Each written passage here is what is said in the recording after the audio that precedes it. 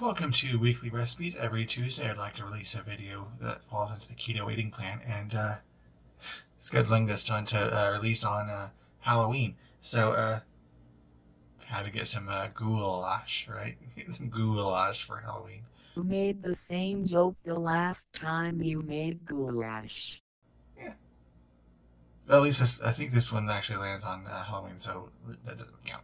So, the traditional goulash, traditional American goulash is a lot different from the traditional goulash where it's from Eastern Europe, I think. But, anyway, the American goulash has macaroni in it, which, not keto, but this one looks like it switches out for cabbage. So, let's go ahead and get started. And here's all what's in it. Pretty simple stuff.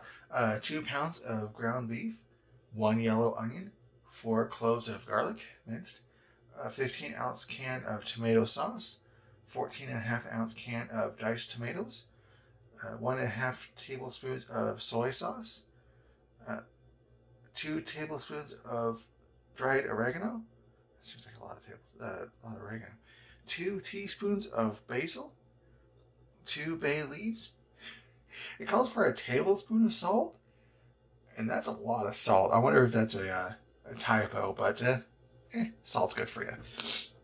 Half a teaspoon of black pepper, and the recipe online calls for 10 ounces of shredded cabbage, but my store only had the coleslaw mix, but coleslaw mix in this bag is just cabbage and carrots. So carrots aren't exactly keto, but this is dirty keto, let's say that. And then a cup of shredded sharp cheddar cheese. So let me get everything cut up and measured out. Okay, it's all cut out and measured up. So now I'll put it on to medium heat. And in this Dutch oven, I'll put in the 2 pounds of ground beef. I'll let that brown up. Anyway, the meat has finished browning, so I'll add the drain and rinse it, and I'll add the garlic and onions. Get that mixed in. It says to cook the onions until they become translucent, which should take about 8 to 10 minutes. It seems like a long time, but I'll keep an eye on it. It's been cooking for a while, so now I'll add in the oregano, basil, salt, pepper, and bay leaves. Mostly get it on the spoon there, good lord. Get that mixed in. And now the tomato sauce. I'm not sure if I was supposed to drain the tomatoes or not, but it'll work to wash off the spoon. And get that in there. That does smell really good. And then the soy sauce. And it says let that come up to a boil over medium heat, and then get that covered. So we'll wait till that comes up to a boil. That didn't take very long. So what I'm going to do now, give it one good stir, and then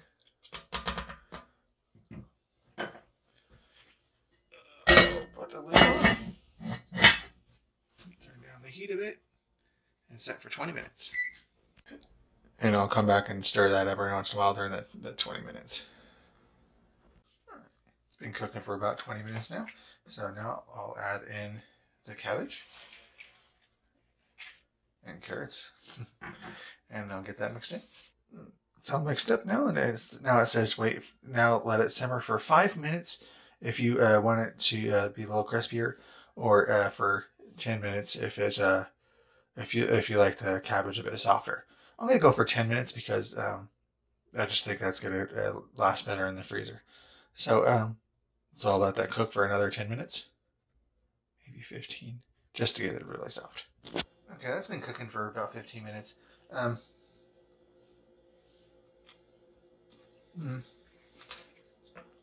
The cabbage seems to be a little crispy still, but oh well.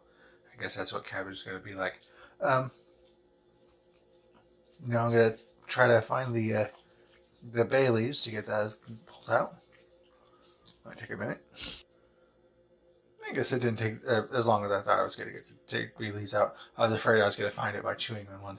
But anyway, now comes the funny part. The online recipe suggested I let that sit in the refrigerator for overnight before serving it up, but put most of that up into the freezer. The step after sitting in the refrigerator all night is to put in the cheese, or if you're going to put the cheese in, or if you're going to serve it right away, go ahead and put the cheese in now. I'm going to go ahead and put the cheese in and get that mixed in. I debated on putting in another cup of cheese just because, no such thing as too much cheese. But, that's it. That's low-carb goulash. Now I'm really thinking about putting in another cup of cheese. That's a waste. Anyway, but yeah, I'm gonna let that cool off a bit before getting into the bowls. But that's pretty much it. Low carb goulash. Okay, there's the finished product. Recipe online says it makes 6 servings, but it looks like 5 satisfying servings. Probably if I divided it better, it probably could make 6 servings. Gonna divide the goulash for Halloween. Please like, favorite, subscribe, share, and check out Patreon link and blog link below. And have a nice day. Happy Halloween and happy holidays.